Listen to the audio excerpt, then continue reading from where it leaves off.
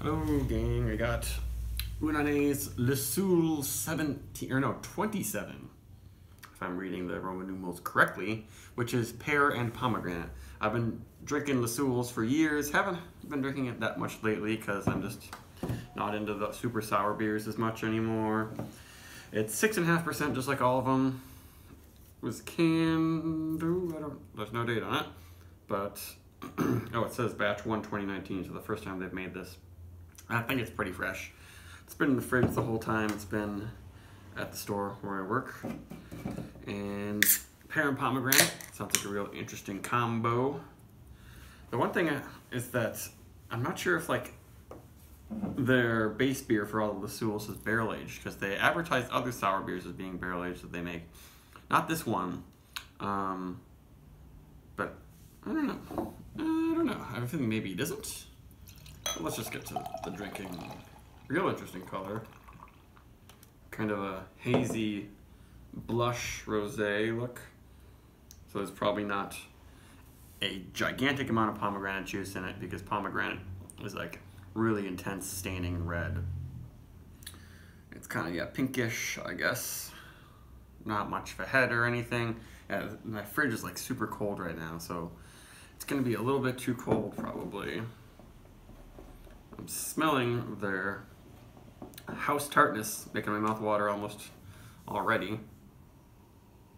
Yep, definitely lactic stuff going on, but really, really fruity. Yeah, if you gave this to me and didn't tell me what fruits were in it, I don't know. Well, it smells mostly like strawberry to me, actually. Almost banana. It's probably the pear, because kind of sometimes pear, at least the chemical compound that we use for like pear flavoring can kind of be banana-y too. I think it's isoamyl acetate. So like, I'm just thinking strawberry banana, which is one of my favorite flavor combos as a kid. So I really like that. It doesn't smell funky, it just smells like tart, you know, strawberry banana yogurt.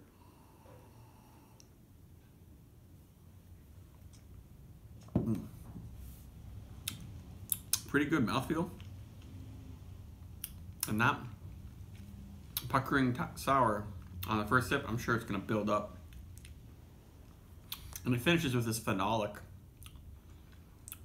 almost smoky quality that I get from you know, sour fruit beers sometimes.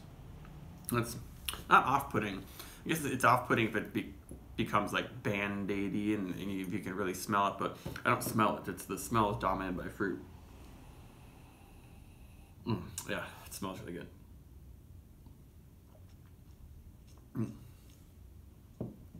Yeah, it's not, there's no Brett funk or anything happening. Maybe they probably do have some kind of Brett happening, but it's the way that the way they brew it, or the strains they're using, just aren't bringing out big barnyard weird flavors. But I can definitely tell this is like a step beyond a kettle sour.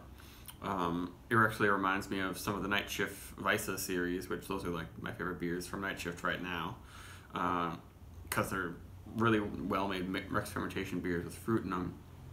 This one is maybe a little bit more complex, stronger, at 6.5%. Definitely more expensive.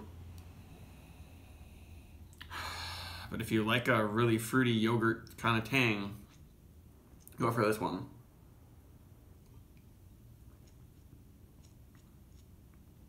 Yeah, I'm surprised that the acidity's not bothering me too much. It is pretty sweet.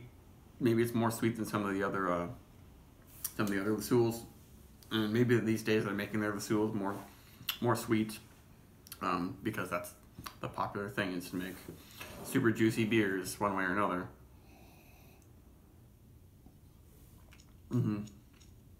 Yeah, it's nice. I'm kind of surprised how much I like it. I might even give this like a 4.25. And I guess now it's a little cheaper that these come in 2-packs, but still not that cheap. The Night Shift Weisse series, those are coming in 4-packs, and those are about the same price or something. Maybe yeah, so it's a little expensive, but a little more interesting. So recommended.